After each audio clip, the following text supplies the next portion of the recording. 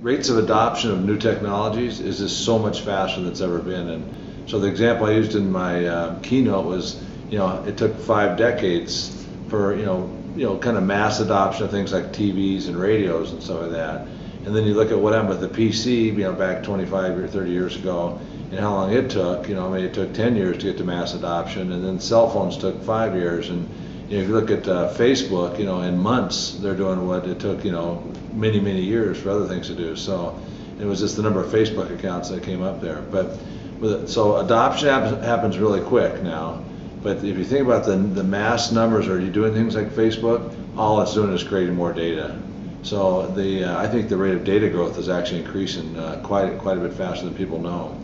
And the other thing that's kind of interesting is the people who really are facing that may be kind of new generation companies. So, a lot of the large and Fortune 100 may not actually be having their data grow as quick as some of the younger, upstart companies, because it's a data-based company. So you're seeing things in small, mid-sized enterprises where their data needs in some ways are as complex or more than much larger, more established companies.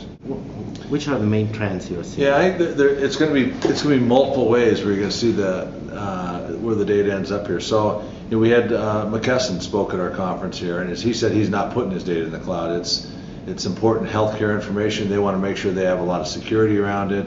They can put some of their efforts around those types of things. Other people, though, some of these new companies that are starting up or whatever, it's very economical for them to leverage the cloud, right? They can not have to build data centers and build all that infrastructure. They can put their money into other things. So for us, the answer is you have to do both. You kind of have to do the private guy is going to do his own thing and have the best alternative there. But then also we view the cloud as just another way to sell storage. So we have to get to the right providers.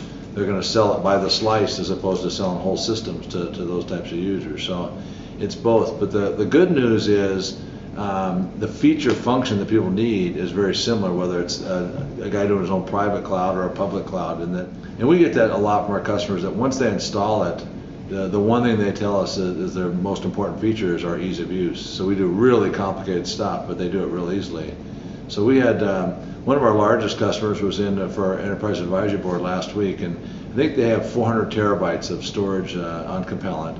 And he says he spends less than 2 hours a week managing his data, his storage area network, and so that.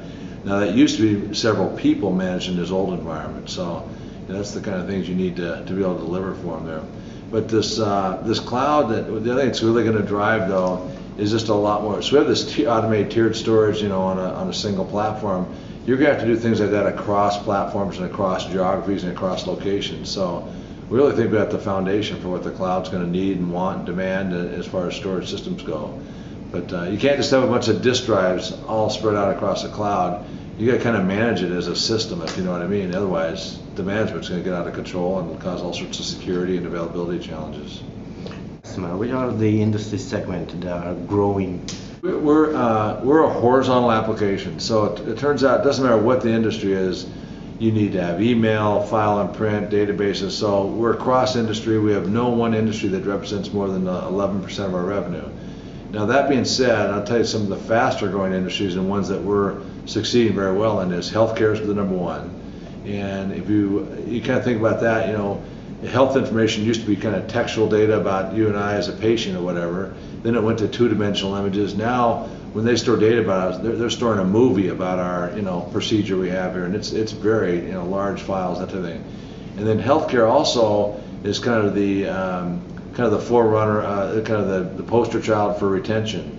Government regulations have said you can't throw any of it away. The ones are large. Government is a very big segment for us. And what's kind of happened there, we see government budgets are very, very tight now, but there's a big need to do an infrastructure upgrade within a lot of these agencies, and it's sorely needed. They can't keep doing it the old way.